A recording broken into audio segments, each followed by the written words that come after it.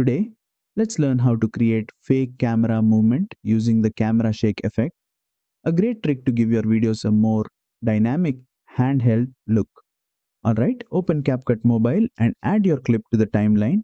Next, go to the effects panel at the bottom and choose Video Effects. Now search for Camera Shake. This effect is perfect for simulating natural handheld movement.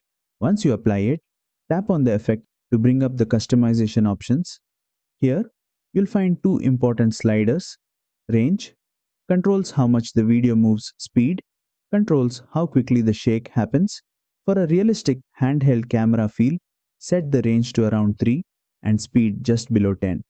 This keeps the motion subtle and avoids making it look too artificial or distracting. If you want more intensity, increase both values gradually, but for most cinematic or vlog style videos, that 3 and 10 setting gives a perfect balance. And that's it. You've just added fake camera shake in CapCut Mobile. If this helped level up your edits, don't forget to like, share, and subscribe for more quick and creative mobile video editing tips.